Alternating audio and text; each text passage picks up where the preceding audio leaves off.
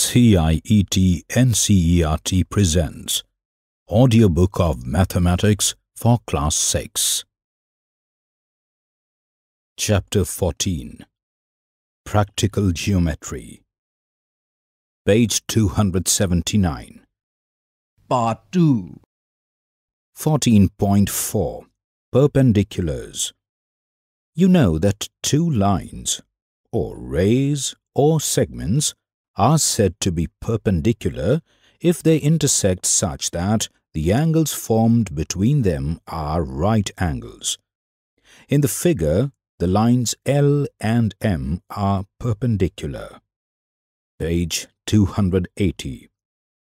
The corners of a foolscap paper or your notebook indicate lines meeting at right angles. Do this. Where else do you see perpendicular lines around you? Take a piece of paper, fold it down the middle and make the crease. Fold the paper once again down the middle in the other direction. Make the crease and open out the page. The two creases are perpendicular to each other. 14.4.1. Perpendicular to a line through a point on it.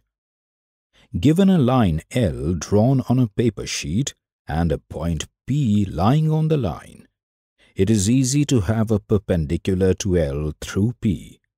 We can simply fold the paper such that the lines on both sides of the fold overlap each other. Tracing paper or any transparent paper could be better for this activity. Let us take such a paper and draw any line L on it. Let us mark a point P anywhere on L. Fold the sheet such that L is reflected on itself. Adjust the fold so that the crease passes through the marked point P.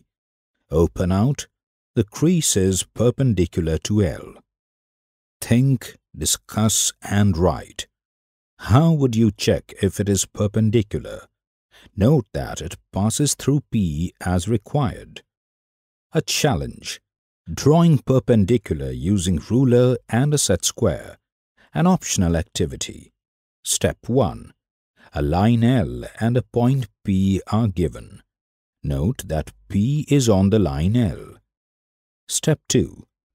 Place a ruler with one of its edges along L. Hold this firmly. Page 281. Step 3. Place a set square with one of its edges along the already aligned edge of the ruler such that the right-angled corner is in contact with the ruler. Step 4. Slide the set square along the edge of ruler until its right-angled corner coincides with P. Step 5.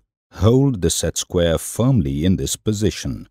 Draw line segment PQ along the edge of the set square. Line segment PQ is perpendicular to L. How do you use the inverted T symbol to say this? Verify this by measuring the angle at P. Can we use another set square in the place of the ruler? Think about it. Method of ruler and compasses. As is the preferred practice in geometry, the dropping of a perpendicular can be achieved through the ruler compasses construction as follows. Step 1. Given a point P on a line L. Step 2. With P as center and a convenient radius, construct an arc intersecting the line L at 2 points A and B. Step 3. With A and B as centers and a radius greater than AP, construct two arcs which cut each other at Q. We have the adjoining figures showing all these steps. Page 282. Step 4. Join PQ. Then, line PQ is perpendicular to L. We write line PQ perpendicular to L. The adjoining figure shows the same. 14.4.2. perpendicular to a line through a point not on it. Do this. Paper folding. If we are given a line L and a point P not lying on it, and we want to draw a perpendicular to L through P, we can again do it by a simple paper folding as before. Take a sheet of paper, preferably transparent. Draw any line L on it. Mark a point P away from L. Fold the sheet such that the crease passes through P. The parts of the line L on both sides of the fold should overlap each other. Open out. The crease is perpendicular to L and passes through P. Method using ruler and a set square. An optional activity. Step 1. Let L be the given line and P be a point outside L. Step 2. Place a set square on L such that one arm of its right angle aligns along L. Step 3. Place a ruler along the edge opposite to the right angle of the set square. All the steps are shown with the help of figures. Page 283. Step 4. Hold the ruler fixed. Slide the set square along the ruler till the point P touches the other arm of the set square. Step 5. Join PM along the edge through P, meeting L at M. Now, line PM is perpendicular to L. All these steps are also shown with the adjoining figures. Method using ruler and compasses. A more convenient and accurate method, of course, is the ruler compasses method. Step 1. Given a line L and a point P not on it. Step 2. With P as center, draw an arc which intersects line L at 2 points A and B. Step 3. Using the same radius and with A and B as centers, construct 2 arcs that intersect at a point, say Q, on the other side. All the steps are shown with the help of adjoining figures. Page 284. Step 4. Join PQ. Thus, line PQ is perpendicular to L. It's shown with the help of the adjoining figure. Exercise 14.4. 1. Draw any line segment AB. Mark any point M on it. Through M, draw a perpendicular to line AB. Use ruler and compasses. 2. Draw any line segment PQ. Take any point R not on it. Through R, draw a perpendicular to PQ. Use ruler and set square. 3. Draw a line L and a point X on it. Through X, draw a line segment XY, perpendicular to L. Now draw a perpendicular to XY at Y. Use ruler and compasses. 14.4.3. The perpendicular bisector of a line segment. Do this. Fold a sheet of paper. Let line segment AB be the fold.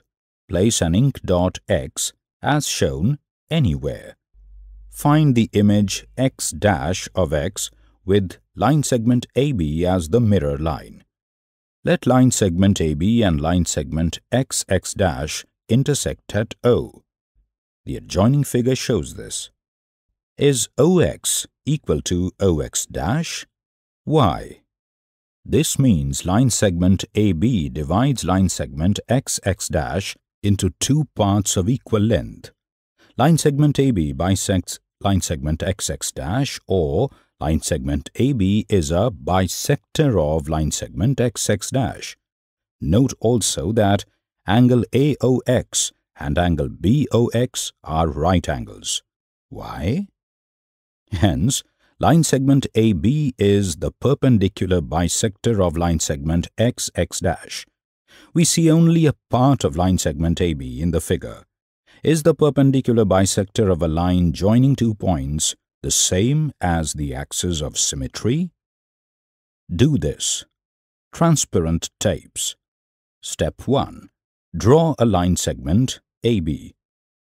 It's shown in the figure. Page 285. Step 2. Place a strip of a transparent rectangular tape diagonally across line segment AB with the edges of the tape on the endpoints A and B, as shown in the figure. Step 3. Repeat the process by placing another tape over A and B just diagonally across the previous one. The two strips cross at M and N. This is shown in the adjoining figure. Step 4. Join M and N. Is line segment MN a bisector of line segment AB? Measure and verify. Is it also the perpendicular bisector of line segment AB? Where is the midpoint of segment AB? The adjoining figure shows these steps. Construction using ruler and compasses. Step 1. Draw a line segment AB of any length. Step 2. With A as center, using compasses, draw a circle. The radius of your circle should be more than half the length of segment AB. The adjoining figures show these steps. Step 3. With the same radius and with B as center, draw another circle using compasses. Let it cut the previous circle at C and D. Page 286. Step 4. Join line segment CD. It cuts line segment AB at O. Use your divider to verify that O is the midpoint of line segment AB. Also verify that angle COA and angle COB are right angles.